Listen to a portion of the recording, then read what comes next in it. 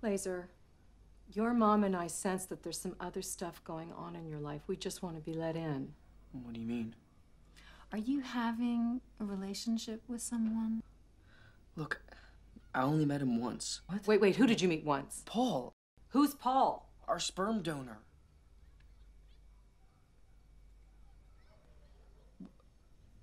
Did you guys think I was gay?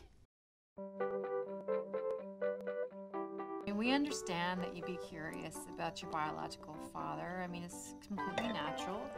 But why didn't you tell us? Because we knew you'd be upset. We're not upset. No, we're not. We wish that you'd included us in the conversation. I want to see him again. No way. No one's seeing anyone until we meet him. Paul, so great to meet you. Yeah. Hello, Jules. Yeah. Hi. That's yeah. Yeah, no, that.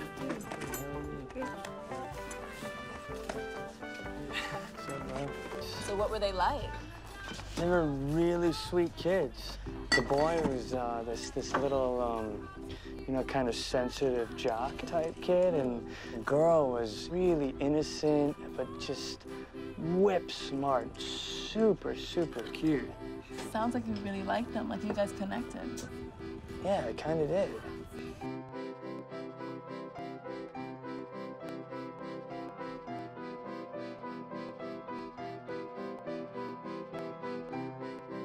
You are such a pusher.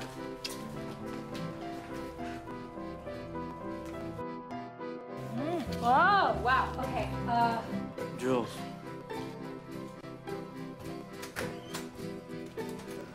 Oh my God, what is going on with you? It's this whole Paul thing. It's just driving me crazy, all right? I feel like he's taking over my family. No. No, he's not. He's not. What do you want from me? I did everything you wanted. Now you can show everyone what a perfect lesbian family you have. Don't talk to your mom like that. I'm so sick of both of you. Marriage, and that's the truth.